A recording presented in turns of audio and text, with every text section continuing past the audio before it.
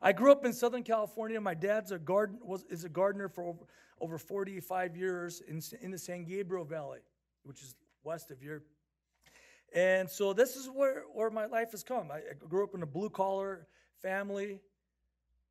Me and my brothers are first to go to university or college, and then played football by God's grace, and ended up coaching. And then now God has me pastoring at a church called Evergreen SGV in La Puente, and that's what we're doing. But anyway, let's just pray. I want to make sure we had a chance to pray and ask the Lord to bless this time. Pray with me, brothers. Father, I thank you for this time. I thank you for this opportunity to speak to your men. What a privilege. What else would I rather be doing right now than to speak to your men? So God, I ask that it is you who speak through your word by the empowerment of your Holy Spirit. Allow your Spirit to minister your truth so that we will love your Son, Jesus Christ, more. And as you say in your word, 1 Corinthians 16, be on the alert, stand firm in the faith, act like men. Be strong. Let all that you do be done in love. Allow this to be a reality as Pastor Rosales encouraged us to act like men, to be protectors, be on the alert, to be strong and courageous. Allow us to lead with a quality that screams of your Son, Jesus Christ. So thank you. We love you. In Jesus' name, amen. All right, brothers, thank you. And I'm going to put this down here. What we're talking about here is being men of God here today. We're talking about leadership. We're talking about how this happened. How does leadership birth? It starts with truth. The more you know truth, the more conviction you have. The more conviction that you have shapes the quality of your leadership. And how is leadership birth is this. The more decisions that you make that affect people for good or for bad, forges and grows that leadership within you. So as we're talking about fierce leadership, we need to be practicing this constantly. And one of the enemies to coaching is this. So every Sunday or every Saturday when I was in college, one of the biggest things is this. Whether we win or lose, we hope we won, but the key idea is, can we play as good as we can? That's it. And if the other team is better, God bless them, But as long as we played as good as we can, that's what we wanted to do. But distractions was the biggest thing. Distractions from what the 90,000 people in the stands are thinking. Distractions of maybe trying to play in the NFL someday. Distractions of worrying about what other people think. We try to eliminate the distractions of what the media would write about you or say about you. Forget all that we should tell them. Let's focus on us. And so right now, you may come here distracted. That's why Pastor Dave and the leadership wanted to corral the men together. Kind of unique. This is special. Friday, Saturday, and then you have the Lord's Day tomorrow. But just to say, hey, let's clear the deck here. Maybe you come here distracted with issues at work. Maybe you had a fight with your wife on coming here. That happens to me too sometimes, and I got to preach after, so there's a lot of repenting that takes place in the, happens. We're all under the sanctification process, amen? Since my wife's out of town, that didn't happen this time, so I felt pretty good right here. And maybe you come burdened with health concerns. These are real issues. These are real life issues, and I want to take you to the scriptures here. You didn't come here to just hear me tell some stories. I want to take you to the scriptures. We're going to be at Isaiah chapter 6. Isaiah chapter 6 is basically the high point of scripture. You're going to see a picture of God here. All right, if you got your Bibles, you got your phones, Isaiah chapter 6. And Isaiah's mind was distracted. Isaiah is a prophet of God, man of God, called to preach God's word. And Isaiah comes in with the king of Israel dead, King Uzziah. King Uzziah started reigning as king at age 16. He reigned for 52 years. That's a long time. And the Israelites enjoyed an unusual time of prosperity. This is a good king. He did a good job overall. And this is transition time. And he's dead now. And as Isaiah looks around, there aren't many good replacements. His sons, I was like, I don't know. What's going to happen to our nation? And on top of that, enemies are marching in to take over. Real enemies, foreign enemies. So the idea comes of, what are we going to do? And perhaps right now, I mean, you're thinking about presidential things of our nation. America is the greatest nation on the planet. It's a blessing to live here. And perhaps you're thinking, okay, who's going to be the next leader who's going to bring our economy back to where it should be, our national prominence, our health care. Who's going to take care of the health care? Who's going to return our nation to a Judeo-Christian culture, country again? Now, you may be thinking that. Isaiah was thinking those things as he's thrust into heaven right now, right? As he has his vision. So perspective. Isaiah is going to get perspective from God. So we're going to be at Isaiah chapter 6. At my church, we have a custom to rise. Is that okay? We rise so we honor God's word. I'm not sure if you guys do that, but this is just an attempt to show the Lord how much, if you're able to, please rise. Isaiah chapter 6, God's word says this. I'll be reading out the NASB version.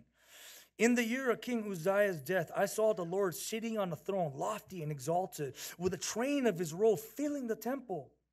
Seraphim, these are angelic beings, stood above him, each having 6 wings. 1, 2, 3, 4, 5, 6. With 2 he covered his face, with 2 he covered his feet, and with 2 he flew. And one called out to another and said, Holy, holy, holy is the Lord of hosts.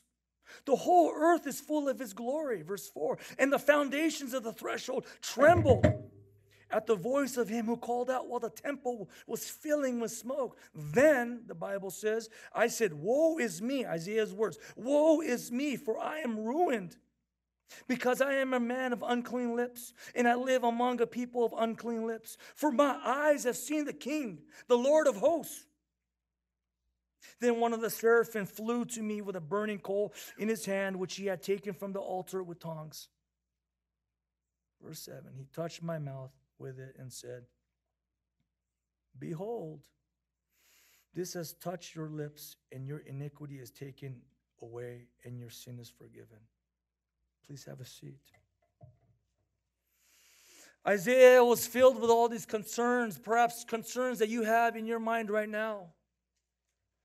Right now, Isaiah was thrust into the throne room of heaven. He has a vision of heaven. The deck is cleared now. You literally were able to see a glimpse of heaven through the word right there, Isaiah chapter 6. There was a massive shift happening. Forget everything the Lord is saying to him. As he says, I saw the Lord.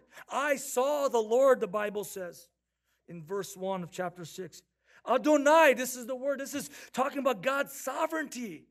This is the God who rules over everything, the Lord of Lords, King of Kings. He's the master ruler of everything. As Uzziah is not on the throne, it's very clear that God has been sitting on the throne for eternity. There is no transition at that level.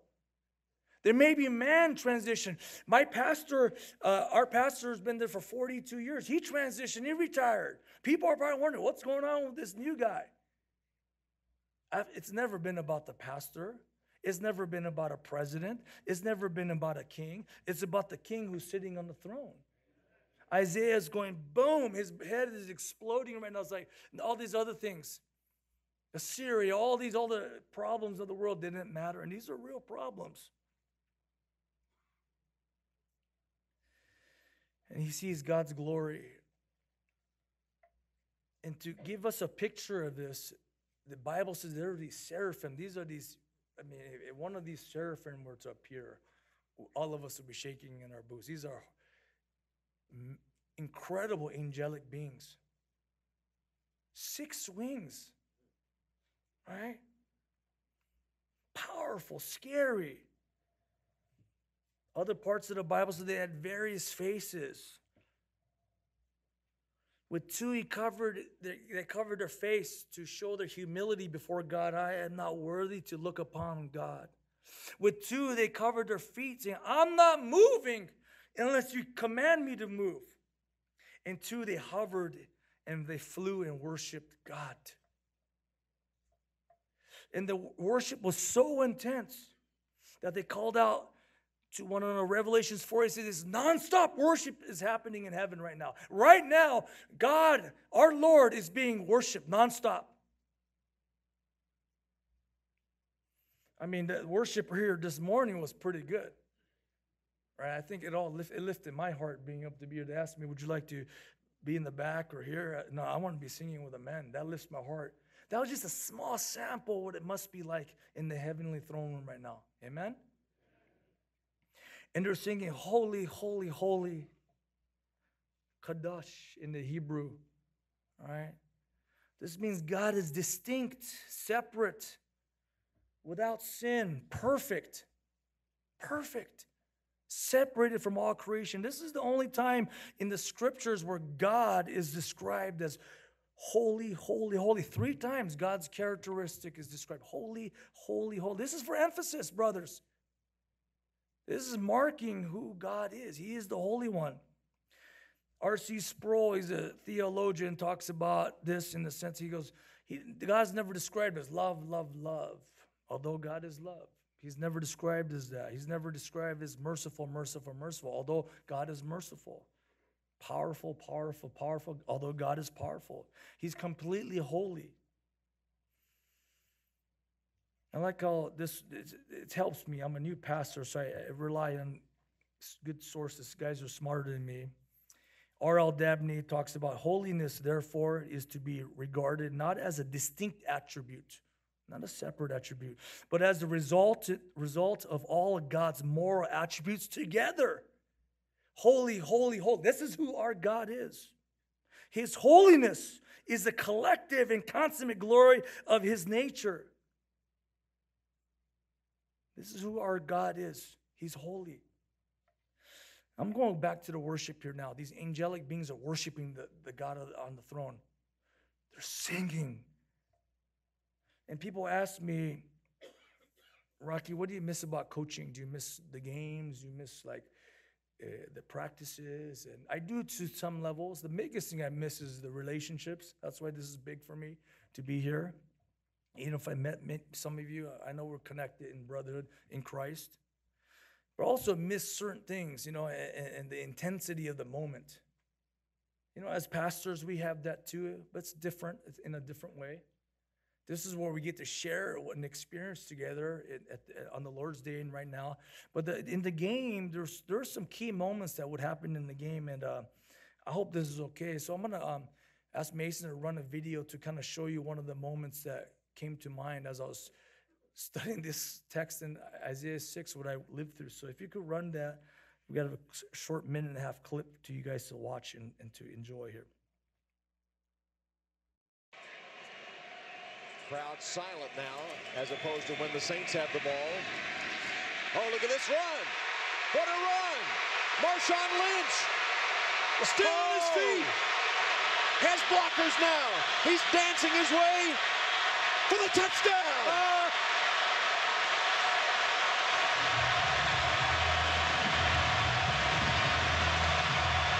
That's as good an effort as I've ever seen in my life from a running back who they traded for from Buffalo. Downhill, physical, and down the field, you're going to see Matt Hasselbeck and the whole offensive line. Watch him cut it back, and you're going to see all kinds of people sprinting down the field to help him. He breaks the tackle of Shanley, runs through Sharper, runs through Adele, runs through Jabari Greer. Get off me, he says to Tracy Porter. Look all the way down the field, Hasselbeck, all the offensive linemen. Are you kidding me? Columbus is down the field. 78, Columbus, the offensive guard. The quarterback, Hasselbeck, was 30 yards down the field. Look at the hustle by Columbus. Here he is right here. Hasselbeck, Michael Williams, Locklear. Look at that. Locklear and Hasselbeck coming up from behind. Are you? And that was from 2010. That was my first year in the league, and I was coming from college, and we were 7-9 that season. And so, by God's grace, we made the playoffs. That was a playoff game, but that was in the fourth quarter. We basically helped seal the game, and we beat the defending world champions. But my point is this: as I was watching this, the Bible says the threshold, the foundation of the temple was shaking because the worship was so intense. This thing is, although it's an impressive feat by a created being, Marshawn's a terrific athlete and running back. There's a lot of things that we kind of stirs our heart as we watch that. But the people were so jacked. The people were so moved with emotion at Central League Stadium that day that they actually had seismic activity taking place during that moment. I mean, that's worship, like 70,000 people. And so Seattle and that area just had a little bit of trembling taking place. As I think to myself, yes, I'm moved to that, but how much more will we be in the presence of God? We'll be worshiping with greater intensity. This is a created person. All as talented as he may be, we're moved when LeBron makes a slam dunk or something like that, right? I get that. That's cool. But what is it going to be like when we see God? And these seraphim are worshiping like crazy, right? It says literally the foundations of the threshold of the temple was trembling at the voices that say, holy, holy, holy. And the smoke started filling up the temple. Intense worship. And then what happens here? Verse 5. The Bible, my version says, NASB says, then. There's a big transition there, then. See, the focus has always been about God. This whole scene has been about God. It's like, okay. And then God directs Isaiah to write about what's going on in Isaiah's heart now. Then, scene change. Isaiah's perspective now. This is our perspective now. Put yourself in Isaiah's feet. Keep in mind, as we read Isaiah 5 together, Isaiah is a man of God. Isaiah is holy person. This is a legit guy, not perfect. He's a prophet of God. And I know I've done some ridiculous things before coming to Christ, and even earlier on. And this is Isaiah's reaction. Think about this as yourself. He says, then, big transition, shift. Woe is me, for I am ruined, because I am a man of unclean lips, and I live among a people of unclean lips. I am damned, he's saying. I'm going to burn up in the presence of God. I am a sinner. I have no legitimate place with the Lord. Bad news. He realizes who he is. Why? For my eyes have seen the King, the Lord of hosts. He experienced the Lord right there. And all the good works, all the reputation from the people, all the credentials, all his resume had to offer, none of that mattered. None of that mattered. He was totally aware of God's holiness. And it just put everything in perspective. If you, my brother, are sitting in here thinking, yeah, you know, I'm more advanced than the guy sitting next to me. That's not the grading curve, okay? That ain't the grading curve.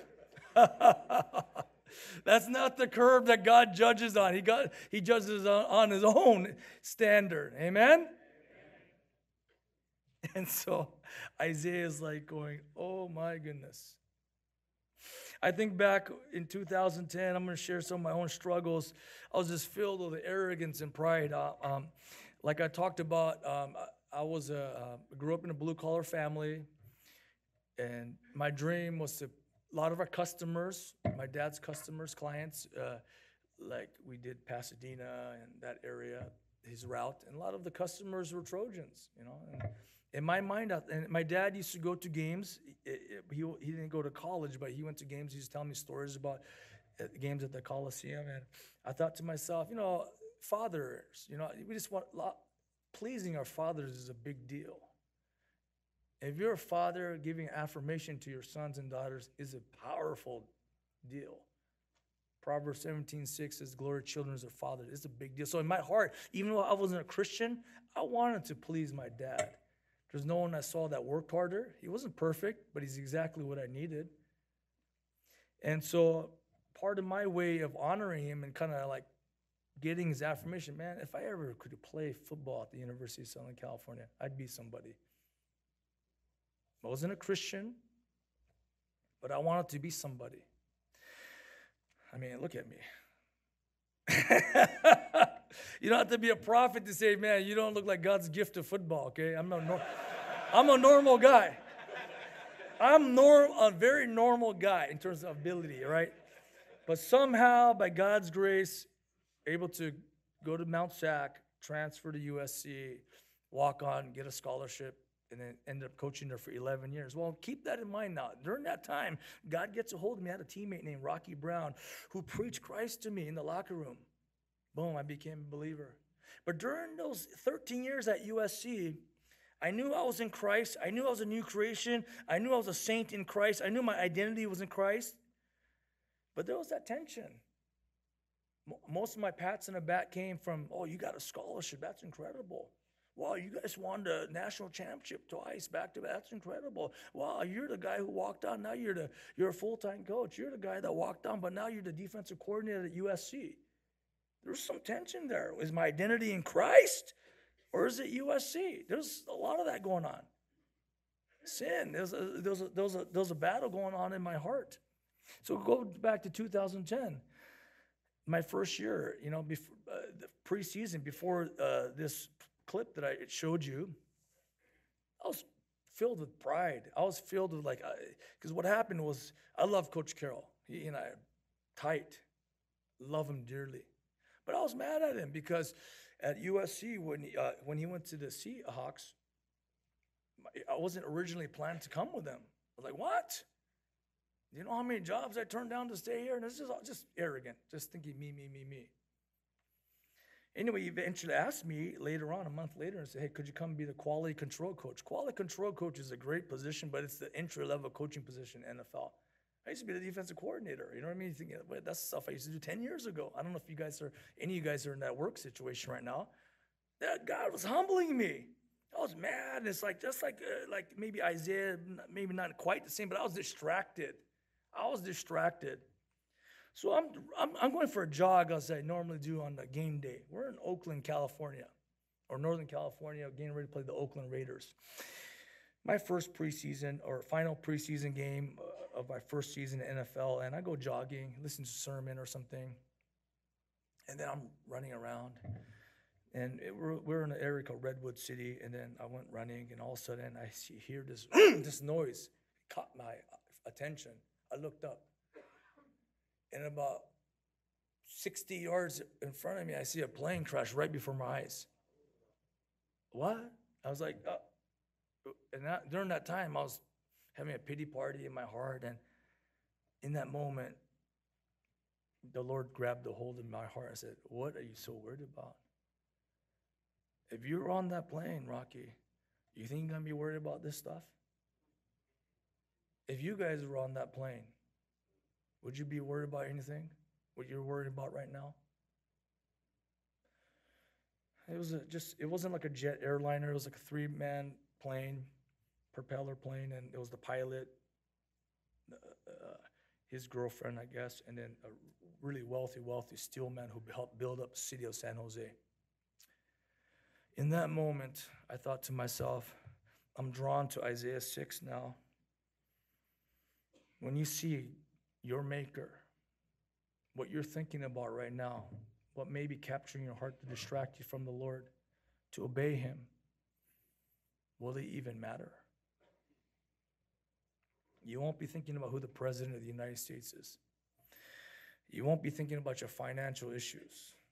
You won't be thinking about your job or how you didn't get the promotion or or how you did get the promotion. You won't be too worried about your retirement fund. You won't be worried about your reputation and what people think about you on social media. That's not going to matter. Your wife and your children, you just be praying and hoping that they trusted Christ. So right there, Isaiah is thinking nothing matters. Uzziah doesn't matter. It doesn't matter if these nations come and destroy our kingdom. I'm a sinner. I am damned. I'm going to burn up. I deserve to go to hell, to be separated from God forever. There's no discussion at that point. It's like, oh, I get it. Sometimes we like to discuss it. Why is this not fair, God? Well, I don't think these things are going to be coming up in that moment. I fully get it now. And so, verse 6, there's another transition. The Bible is so good. People like me could just understand what it says. Verse 6 starts off with then, another transition, gear shift. Gear shift. What I read to you was bad news. Woe is me. That's bad news. That is bad news. But then, now here's good news. Here's the gospel in the Old Testament, foreshadowing the gospel. Then one of the seraphim, one of the angels, flew to me with a burning coal in his hand, which he had taken from the altar with tongs. Okay, verse 7. He touched my mouth. With it, he said, behold, this has touched your lips. And your iniquity, your guilt is taken away. And your sin is forgiven. Your sin is atoned for. Fire in the Old Testament symbolizes God's holiness. This is a fiery coal, burning coal. This is pays. This represents atonement, payment, satisfaction for our sins. God is satisfied through this burning coal, the cornerstone. And we have the forgiveness of our sins, the Bible says right there to Isaiah. Cleansing us, making us pure, righteous, holy like our God. I make all things new, the Bible says. Reconciling us to God. No longer is Isaiah saying, I'm your enemy, I'm a rebel. Now God is saying, you're my friend.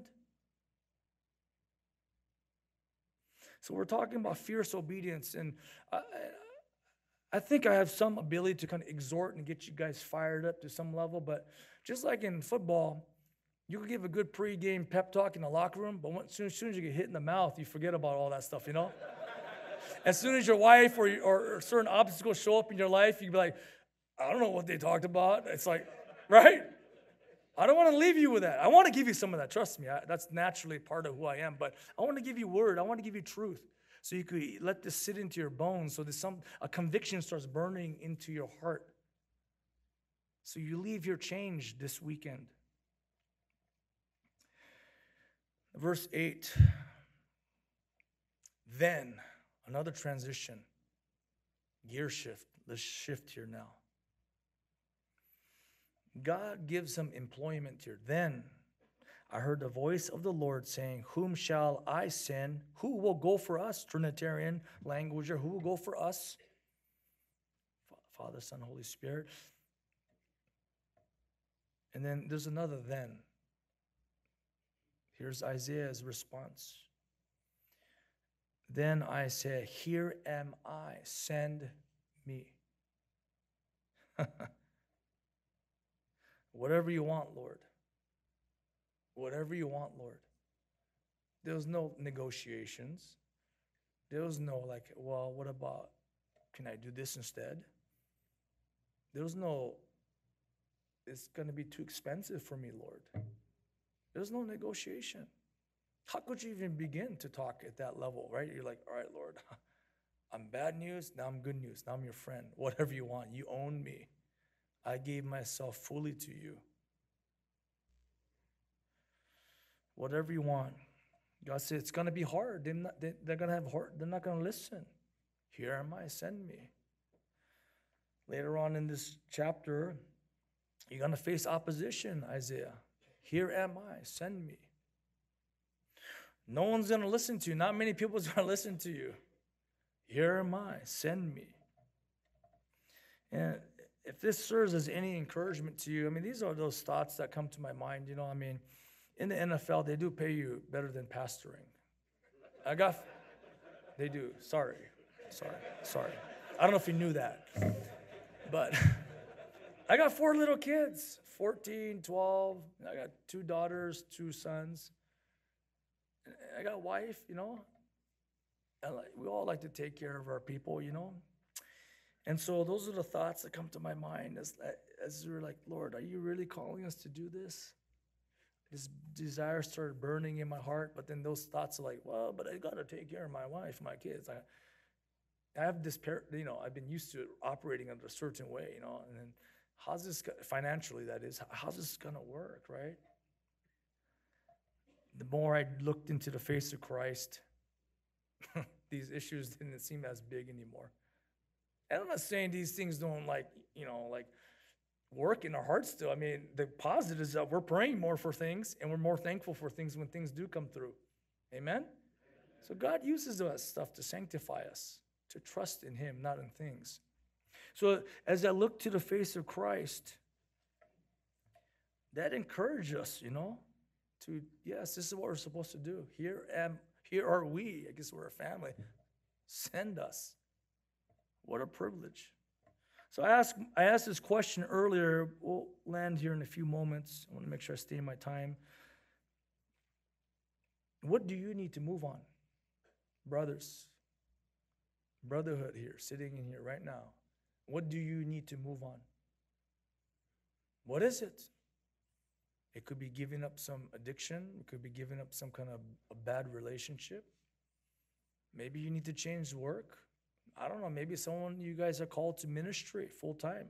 Doesn't mean you can't be in ministry as a lay person, but maybe it's a unique thing. This is a very unique thing that we've been called to do as pastors, So I get it's not for everybody. It's not varsity, junior varsity. It's just what kind of ministry, perhaps. What is He calling you to do? Obey. As Christians, there is no choice. There's really no choice. This is what we do. It's a way of life. I just want to remind you, put yourself in Isaiah's shoes right there. You will obey. And in that moment, all these things won't matter. I just wanted to give you some perspective. I live in San Gabriel Valley. You guys have these beautiful mountains. You got the Chino Valley here. We live in the San Gabriel Valley. I took my 4 kids and my wife up to a place called Henninger Flats. We hiked up this mountain, and you get to see the valley, get good perspective of the San Gabriel Valley. And that's what I'm trying to do to you right now. I'm trying to elevate your perspective of Christ. The higher view you have of Christ, all these other things will be put in its place. Let me just leave you with this. John 12, if you want to write this down, if you're a note taker, John 12:41. The Bible is so good because the Bible helps interpret itself so many times. All right, so John 12, I'm going to leave you with this. I'm waiting for those pages to stop turning because I want you to read this for yourself. There's something happens when you see it with your own eyes. I believe that conviction, that truth. So it's not just Rocky told you this. It's like this is God telling you this. John 12:41. By the way, as you're turning there, I feel so privileged that you guys were asking me to be here because I do have a high affinity and love and respect for Calvary Chapel churches because there's a high commitment to God's word and to Christ, right? I mean, so thank you for trusting me, right? I get it. This is, right, you can't just let any old guy just show up and just start talking, right? So I want to make sure I'm faithful to this. This is the conviction. I share that conviction. That's why the brotherhood is even tighter here. John 12:41. Let's read this. These things Isaiah said. John is giving us who it was. He's sitting on the throne. He saw His glory, and he spoke of Him. Who's Him and His? This is talking about Jesus Christ. Isaiah saw Christ on the throne. Make no unclear terms about it. This is Christ, the one we're serving. He is the one that we're going to be looking to. He's the King of Kings, the Lord of Lords, sitting on a throne right now. He's also the one that came off the throne and paid the price. The Bible says this. He who was rich became poor so that you and I could become rich. The one sitting on the throne left the throne, put on human skin, was treated like a slave, was murdered on the cross, was buried in the grave, 3 days later resurrected from the grave, and he's back on the throne. Love him for that. Love him for who he is. Who you love, what you love is what you will serve. Elevate your love, your view for Christ. This is what this is about, brothers. It's about Christ in no unclear terms. You love Christ, you will obey. And if you're struggling with obedience, there's grace. But look to Christ. Fix your gaze on Christ, and things will seem perfectly clear like it did for Isaiah. You will say, "Here am I, send me."